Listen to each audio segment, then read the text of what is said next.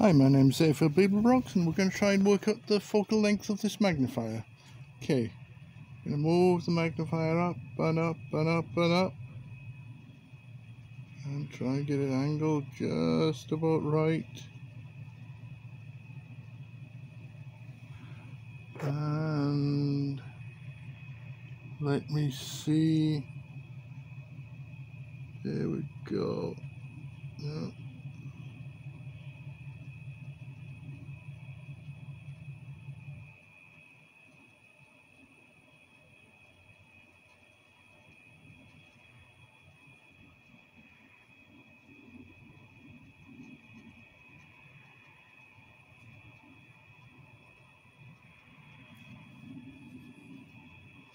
Just trying to get it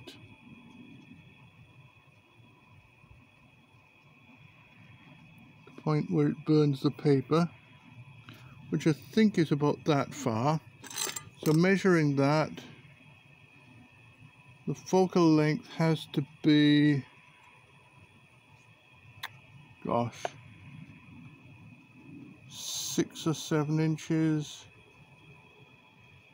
So I almost burnt the paper at one point, but then the sun went in.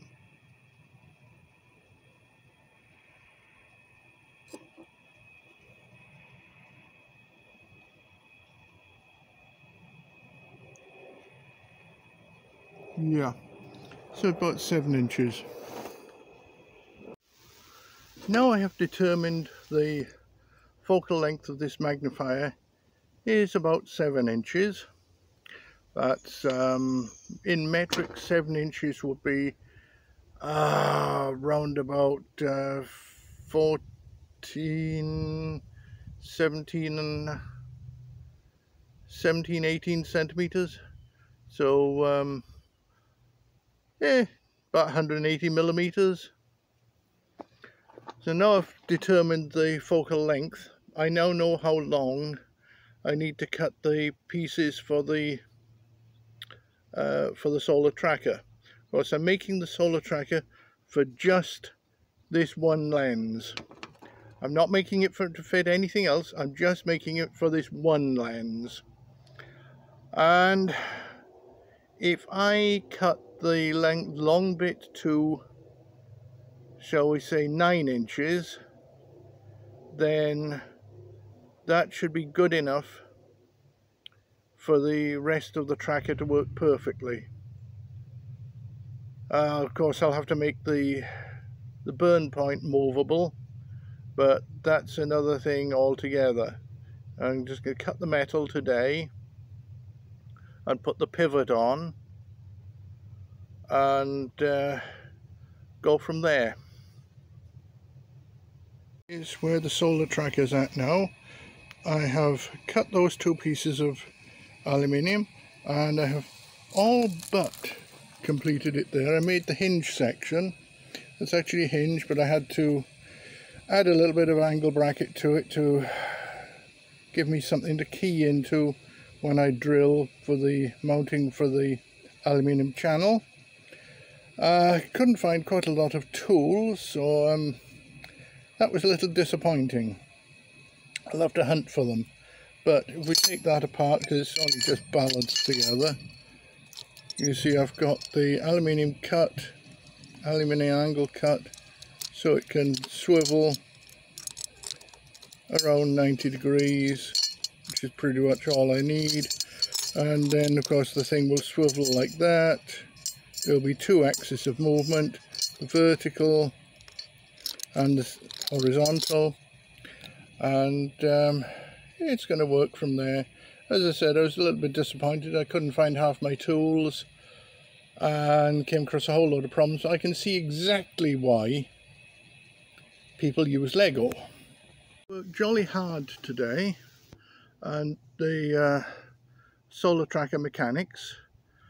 I can say that I found the results of all that work rather disappointing, but then I wasn't doing it the easy way. I'm doing it the hard way. The easy way that a lot of people do is they use metal Meccano Erector sets, something like that, or Lego Technik. And I didn't start out thinking about Lego Technik or Meccano. I started thinking about cutting aluminium, doing the real work. And although it's taking a lot longer than I would like. I can see why some people use 3D printers. If they've got a design that works, it makes a difference. I don't have a 3D printer, and to be quite frank, I'm rather wary of spending a couple of $100 on a 3D printer and then finding I can't get the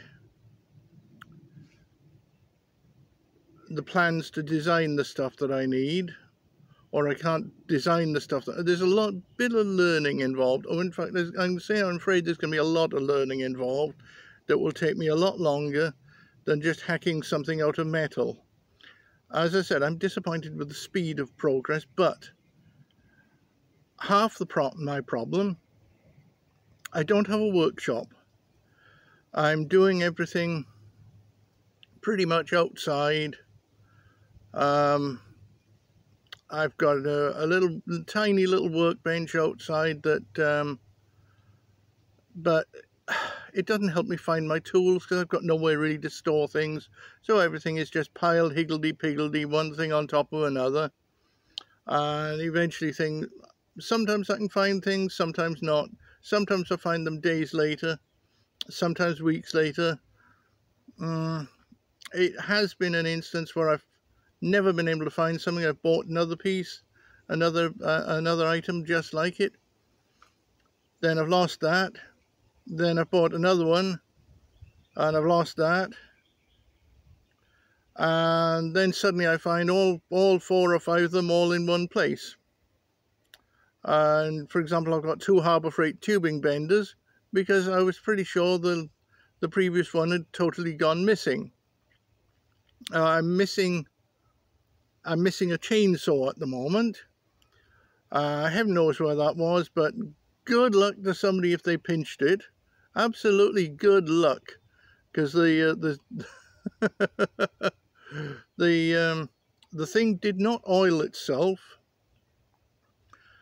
and that was an irritation. So I had to manually oil it, and of course the blade is now probably slightly blunter than the average pancake. So if somebody pinches that and tries to use it, good luck to them.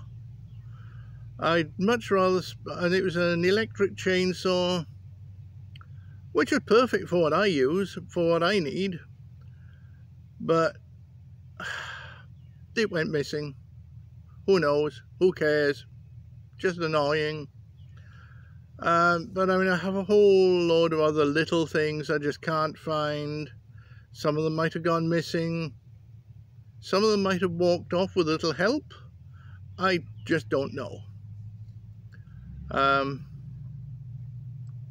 as I said, this is not, shall we say, the best area in the world. There are meth labs around, and who knows who crawls around in the dark. The dogs certainly bark in the dark, and whenever I go out I never can see anything. So anyways, the work is progressing. Somebody did say that there were grab bags of Meccano in the charity shops. I've not seen one. Mind, I've not been to a charity shop in a few years. So I'll have to have a little look there and see if I can find bags of Meccano or bags of Lego Technik. That would make life a lot easier. Although I can well imagine that if I used Lego Technik for a coin melting device, my word, somebody's got their muffler missing. Good God.